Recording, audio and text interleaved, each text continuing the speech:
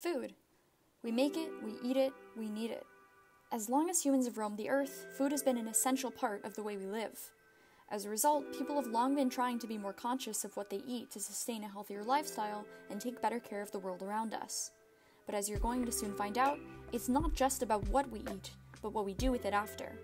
And what we do with it is, well, throw it out. We throw a lot out. In the United States alone, approximately 92 billion pounds of food is wasted every year.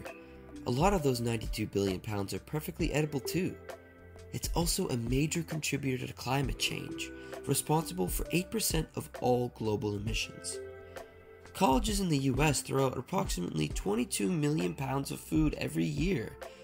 On an individual level, according to foodprint.org, the average college student generates about 142 pounds of food waste per year, which for UMass's approximately 23,000 undergrads would add up to just under 3,399,000 wasted pounds by students a year. Smith isn't faring much better. A 2022 article from Smith's student-run newspaper interviewed its interim manager of facilities grounds operations, who stated that Smith College produced 20 tons of food waste in March of 2022 alone. That's 480,000 pounds of waste a year. But why in the world does this happen? Is there an obvious solution we're missing here? Or are colleges doomed to be complicit of the cycle of food waste? That's what we're here to find out. Across UMass's 30 retail dining locations and 4 dining commons, over 50,000 meals are made a day. UMass has been making strides towards sustainability by sourcing food from local farms, as well as the 2 permaculture gardens on campus, using plates and other dishware instead of trays, and composting appropriate food waste, which they claim diverts 3 million pounds of food waste yearly. Despite efforts to avoid wasting food, UMass dining is not perfect. Most of the time on students' plates, you'll see unfinished food, ranging from just bits and pieces all the way to full meals being sent back to the dish room. As a freshman, I would go to my dining hall of choice. I would get as much food as possible. I would not finish it.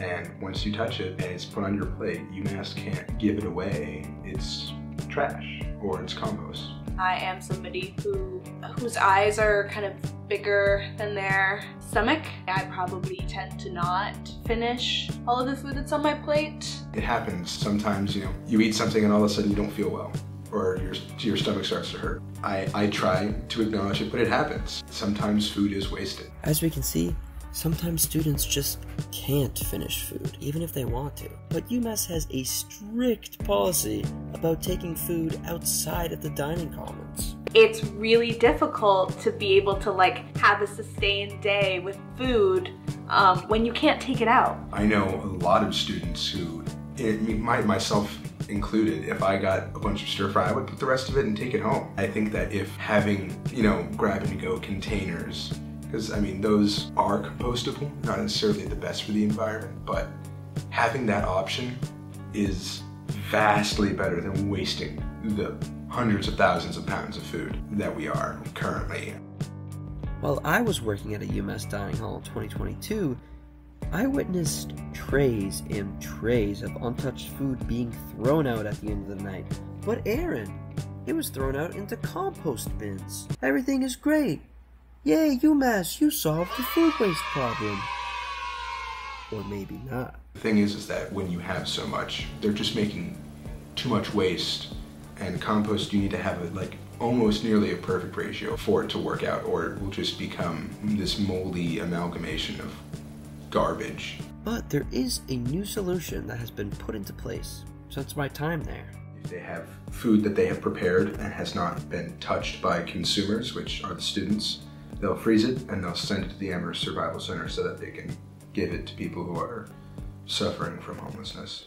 Now, let's take a look at how food waste is being handled at a smaller, in my opinion, prettier school 20 minutes down the road. At Smith, both the college and its students tout themselves as fierce advocates of sustainability, but when it comes to everyday dining, the way things are being run appears to be anything but sustainable. Getting meals becomes a school-wide affair as hundreds of students clamor to dining halls all at once, only to leave literal tons of food waste behind. The worst part? There's no way of knowing where they'll strike next. No, seriously, There is a card swipe system, which dining services can refer to and guess how many students will come based on the day and menu being offered. But many students don't swipe their cards at all, making the system entirely unreliable. I don't think everybody really understands what these swipes are there for, or they don't think of it as a way to help the dining workers. They just think of it as like, I have to swipe because that means I'm gonna eat or not eat. We wanna feed the students and we don't wanna run out of food. It doesn't matter how much you put out, like don't think too much about the count, but people don't tend to think about the consequences of that. Smith has had another greater plan up their sleeve, and that plan is called centralized dining. Centralized dining. Centralized dining is Smith's grand plan to cut down on food waste and improve the dining experience for students all over campus. It's defined as a system where one kitchen space is used for food preparation and distribution to multiple nearby dining locations. Smith's current layout is decentralized. Dining halls are spread out across campus and are located within Smith's houses, and the dining halls include kitchens where food for each house is made. However, Smith's transition into centralized dining has been less than graceful. In spring of 2024, Smith announced the closing of the dining hall in Cushing, Emerson, located in the Quadrangle, a primarily residential part of campus. Smith justified the decision by claiming that the dining hall was receiving low attendance and its location in the Quad didn't help their vision of centralized dining. I'm really upset that they closed the Cushing Emerson dining hall. I just wish that they hadn't closed it. There's only one place for breakfast in the Quad, and that gets really awful and crowded. The only other dining hall that's open in the Quad is open for dinner, Sunday through Thursday. And I'm sure it's really stressful for the people that work in King Scales. I'm not for it. But I do think if they are going to switch to centralized dining, vaguely limping along, cutting dining halls and cutting staff is not really the way to do it. It seems like the issue comes down to the college's approach to an otherwise honorable goal. And even when the college has failed to meet it, there's one student-run group that's working behind the scenes and on the ground to truly work against food waste. My name is Maddie Del Vicario. I'm the Experiential Learning Coordinator at the Jandon Center, and I have done some work to support the Food Rescue Network.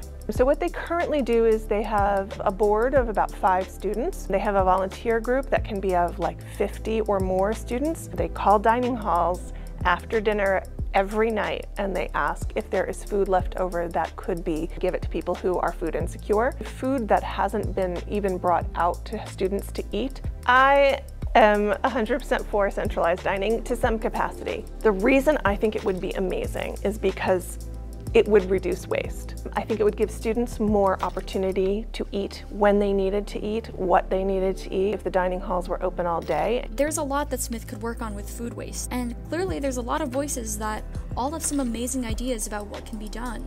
Smith as an administration can be doing a lot more. I wonder what they have to say.